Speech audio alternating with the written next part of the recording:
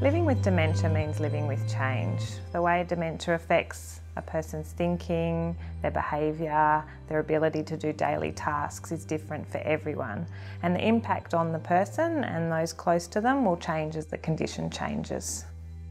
Allied health professionals can work with the person living with dementia and their carers to help them adjust to the challenges of changing cognition. They play an important role in enabling people with dementia to live to their full potential.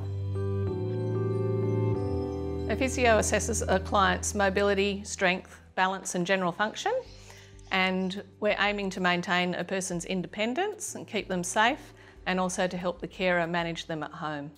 Physical activity can be social and fun, and it's been shown to reduce stress, anxiety and depression, and even lift mood.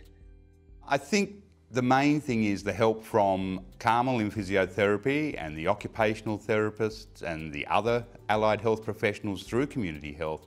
They just make it easier for you to live at home together. You don't know what's available in the system until they tell you. They empower you with the information to make life easier for both of you. Allied health professionals can provide cognitive, emotional and physical support in rehabilitation settings, group programs and by working one-on-one with a person.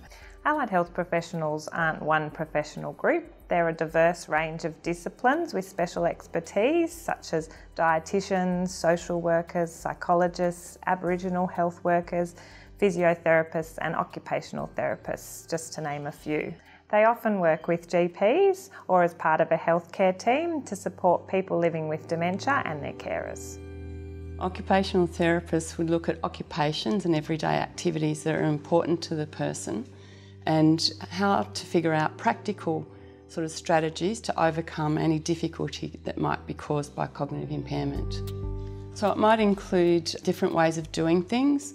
It might include using assistive technology, and it also definitely includes helping carers figure out how much a cognitive assistance to give somebody, because that can be different for different activities and different times of the day and so on. Well, I have found it very valuable to have Jackie as an OT to be there to help me cope. And if I was in strife, I could ring her up and ask for advice, and that's great when you're battling there on your own.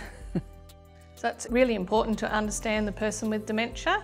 It's essential for allied health professionals working in this field, knowing their cognitive abilities and strengths, their likes, their dislikes, even getting to know them personally so that we can tailor their intervention to the individual. Alzheimer's Australia and the Agency for Clinical Innovation have partnered to produce 2 guides to highlight the many ways that allied health professionals can contribute to the everyday lives of people living with dementia and their carers and family.